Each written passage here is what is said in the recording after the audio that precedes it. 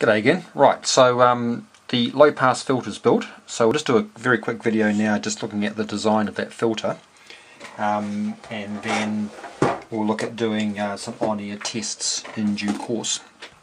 So just moving back to here, so the filter itself is a half wave. It's a low pass filter. It's 2 stages back to back. So and this is the configuration here. We've got RF coming in, got 2 inductors and 3 capacitors. And just before we start, again just sort of recapping, our inductive reactance is 2 pi FL, our frequency of operation, our inductance, and XC, our capacitive reactance, is 1 over 2 pi FC. For this particular one, for the toroids, we're going to use T68-2s. They're good for about 250 odd K up to around 10 megs, which will be ideal for this particular application, being 80 meter. It'll have a QL, a loaded Q of 1. Our Z in and our Z out will be 50 ohms. And our design parameters for this particular type of filter here is the inductive reactance for L1 and L2 are the same, and they equal 50 ohms. The capacitive reactance for C1 and C3 are the same, and that's also 50 ohms, and our capacitive reactance for C2 is half that, so twice the capacitance, so therefore half the reactance will be 25 ohms. What I'd like to do here, I'm going to, I don't want to eat too much into the 80 meter band here, which finishes at around 3.9 megahertz, so I'm going to arbitrarily just set the frequency for the formulas to be notionally 4 megahertz as a starting point, and then we'll have to vary that because the values we'll come out with won't be exactly per standard values, so we'll just play around with that. So for our first one, for the 2 inductors, L1 and L2, if we rearrange this formula up here and make our inductance the subject, we can then substitute in our values. So 50 ohms over 2 pi times 4 megahertz gives us 1.989 microhenries. Now I'm just going to cut across here. I use an online application which I don't know if that's going to come up very well. It's toroids.info is the name of the website, and I apologise that the picture's not very good, but down the left hand side here we can select any number of toroids, and then down the bottom we can throw in various values, and it will give us various parameters. So for example, we could, and what I've done here is we came out with 1.989 microhenries. I can type that into here, then go calculate, and it will tell me how many turns I require. In this particular case, when I reversed it, it came out with 18.7 turns.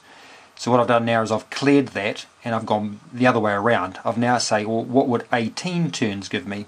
So I can type in 18 turns, calculate, and it gives me for a T68-2 1.85 microhenries.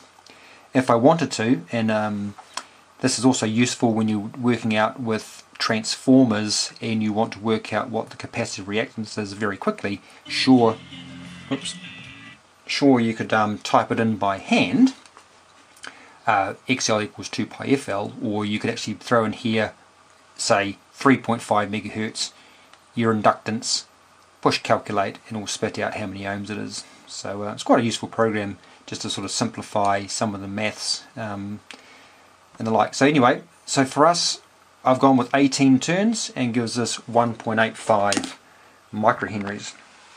And why I've decided to go slightly down, if I just come back to here again,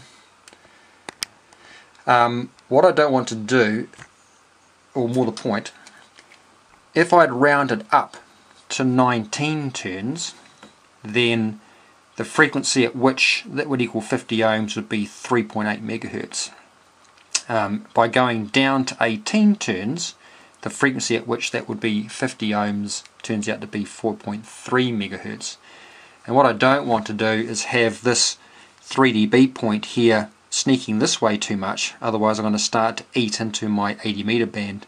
So I prefer to push that 3 dB point further to the right, just to make sure that I've got max passband or least attenuation, more the point, across the 80 meter band. So that's why I've elected to select 18 turns, which give me that 4.3 megs. Right, so then moving down to C1 and C3, same approach. If we just rearrange this formula here and make capacitance the subject, we can then substitute in 1 over 2 pi, again 4 megs, 50 ohms, comes out 795 picofarads, a non-standard value. If I was being exact, then I could use, say, 2 capacitors in parallel. I could use, say, a 680 in parallel with 150 trim capacitor. But what I'm going to do here, I'm just going to keep things sort of simple and just run with standard values. So I'm going to evaluate the 2 standard values around that one, so 820 picofarads and 680 picofarads. So if we look at 820 picofarads, again, the frequency at which that becomes 50 ohms turns out to be 3.8 megahertz, whereas if I go with 680 picofarads, it comes out to be 4.6 megs. So again, I'm going to select 680 picofarads just to sort of push that frequency out a bit. And then the final one is C2, so that's the one which has a capacitive reactance of 25 ohms. Go to the same motions, you'll come out at 1591, so I'm going to evaluate 1600 and 1500, and you can see again, same logic as up here. 1600 would be 3.9, 1500 would be 4.2, so I'm going to err on the slightly higher side and run with 1500 picofarads. So that's been basically soldered into the circuit, and what we can see now up on the oscilloscope, is that's 3 megs, so we can actually drop it down to 3, so that's 1 meg, and we can see here it's 2 megs, 3 megs, 4 megs, and then we're going to start to see the attenuation coming in 6, 7, and now we're getting quite low there, so that's 9 megs, and it's significantly less than it was before. So I'm quite happy with that. That gives us definitely getting full or least attenuation, or let's say no attenuation roughly, across the full 80 meter band, and then after the 80 meter band we're starting to see the attenuation coming right in. So we'll live with that. So let's just go with that for now. Right, so that's essentially in the circuit now. So coming straight out of that amplifier from yesterday, when I was coming straight into that low pass filter, and then now that black cable there is taking it back up to the antenna switch over here, and then out through the antenna and out. So I think what we'll do now is wait for, I'm away tonight, so maybe tomorrow night we'll look at doing some on-air tests, and we'll see if we can't make a contact and see how that sounds, and then we'll look into if I can just spin around and find it, there it is. Then we'll look to utilise this old meter here and see if we can't do something with that.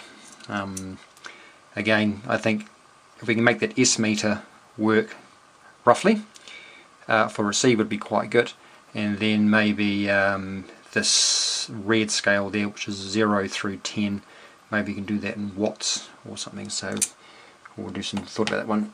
Definitely want to do that for the next rig, which will be a lot more sort of detailed and complex than this one. This one's just a very simple rig. So, but I do want to play around with having a toroid sitting on the output, probably out here I think, on the output of the amplifier, just sensing that forward power and then rectifying that and having it displayed here. So I'm going to play around with that one. Anyway, so that's probably enough for now. Nothing too much to add. Some good guidance on making those half-wave low-pass filters is in the solid state design for the Radio Amateur, which is an AARRL book. Some good guidance in there which gives you some standard values, but I've just elected to sort of do some of the background maths just to have a look at what some of the logic was for the selection of those. Anyway, enough now. Again, season's greetings everybody, and we will catch you on the next vid. Cheers.